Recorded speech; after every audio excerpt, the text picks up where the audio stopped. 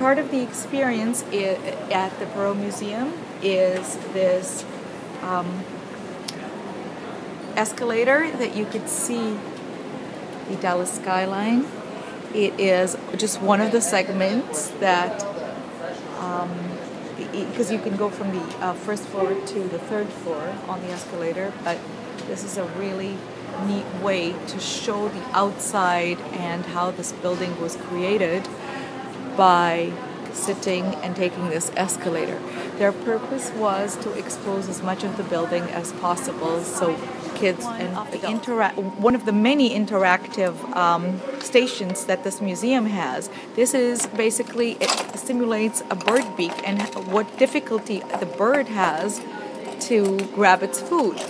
So we use different utensils to simulate that, and the kids can play and touch the different items and check that. Is a stronger one. This is an extreme one, but Jeffrey really likes it. It actually is really so it's all about sounds. Sounds and smells. And this museum is all about sounds. This museum is and textures and smell. So here you could sit and touch.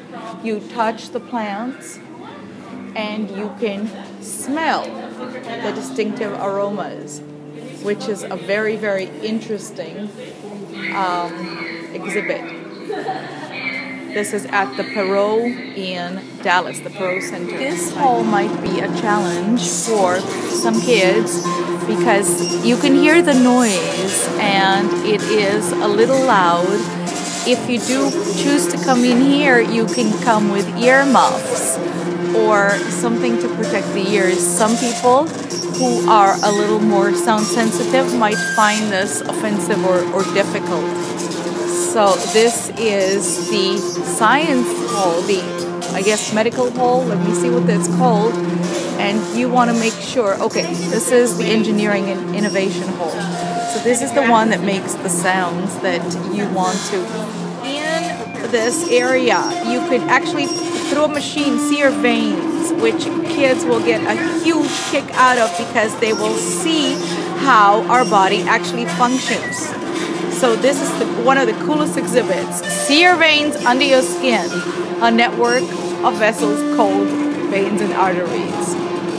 This is yet one of the coolest exhibits that you can find in the biolab with the DNA and the seeing your veins amazing. This is another wonderful exhibit, Motion Activate. You dance and these cubes move. This is such a great one too.